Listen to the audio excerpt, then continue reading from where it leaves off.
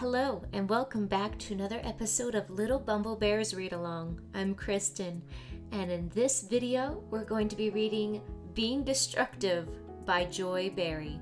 This is the same series as the Let's Talk About, but Joy Berry did a more updated series of books called a Help Me Be Good book, where she just kind of revamped the older stories, but it's still the same story. So that's why the art on the cover is different, just in case you were curious.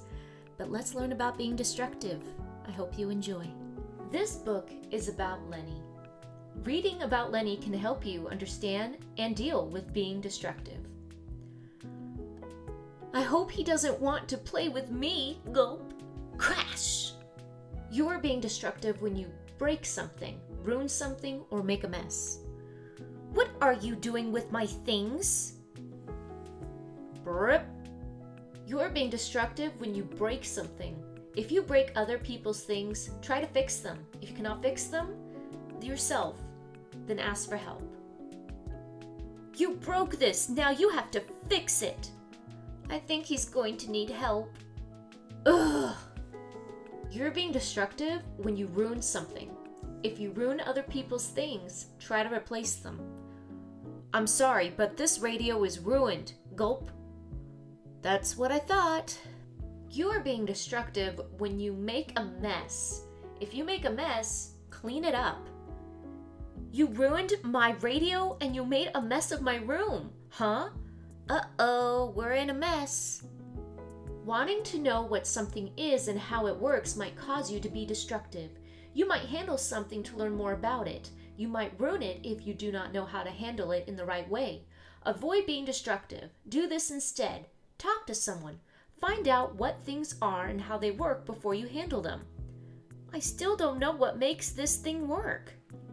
Having an accident might cause you to be destructive. Avoid being destructive. Do these things instead. Pay attention to what you are doing. Handle things carefully. Move cautiously when you are around things that can be broken easily. Whoops! Did you ever have the feeling that something was going to happen to you? Not caring about something might cause you to be destructive. Avoid being destructive. Do these things instead. Try to understand that things around you are important. Try to take care of them. I don't care if this gets broken. It's not very important.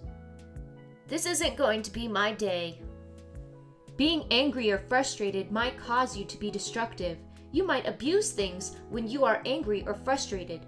Avoid being destructive. Do this instead. Calm down before you handle anything that could be broken or ruined. You look frustrated. Donk. Avoid being destructive. Do this instead. Stay out of places you have been told to stay out of. There might be things in those places that could be broken or ruined. Please do not play in the living room. There are too many things in there that could get broken. Avoid being destructive. Do this instead. Do not touch things you are not supposed to touch. They might be things that could be broken or ruined. You may look at this, but please don't touch it. It might get broken. Oh no. You might need to be punished if you disobey and are destructive. The punishment should help you learn that you must obey when you are asked to leave something alone. You disobeyed me and broke this. Now you will need to be punished. Go. Ding, ding. You might need to be punished if you are destructive because you do not care. The punishment should help you learn that you need to care about the things around you. You have not been careful. You have broken many of your toys. There will be no more toys until you learn to care about your things.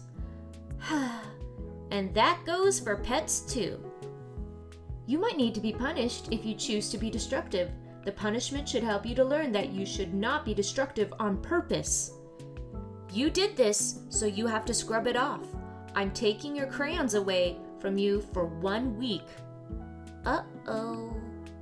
Being destructive hurts yourself and people around you. This is why you should not be destructive.